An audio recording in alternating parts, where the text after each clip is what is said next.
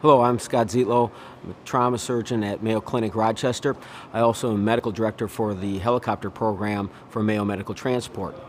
I would like to talk with you today about a really exciting project that we have as it relates to pre-hospital thawed plasma.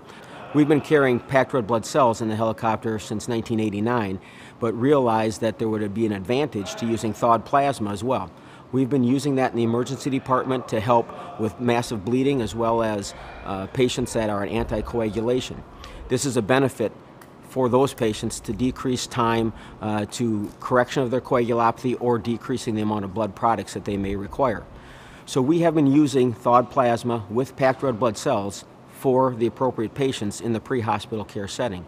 This has just allowed us to move the technology that we use in the emergency department or ICUs to the field or to outlying hospitals. We know that in our area, only about 10% of the hospitals that we serve have thawed plasma, and so we are actually a mobile blood bank for the region.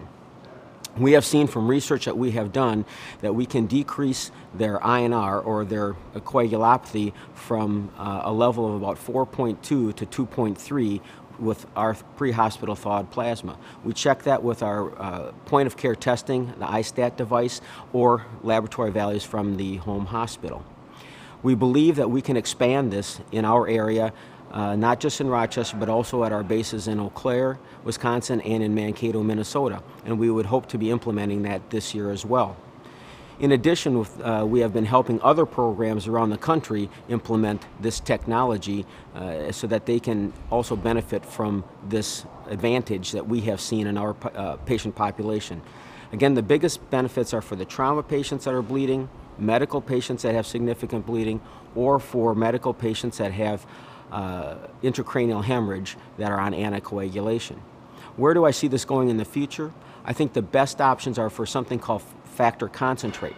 So not thawed plasma, but something that has a longer shelf life and that may be more applicable to more programs. We hope to be testing that in the near future as well. I think this is an exciting topic, something that is definitely helping patients that we serve, and we would hope to be advancing this program in our region the remainder of this calendar year.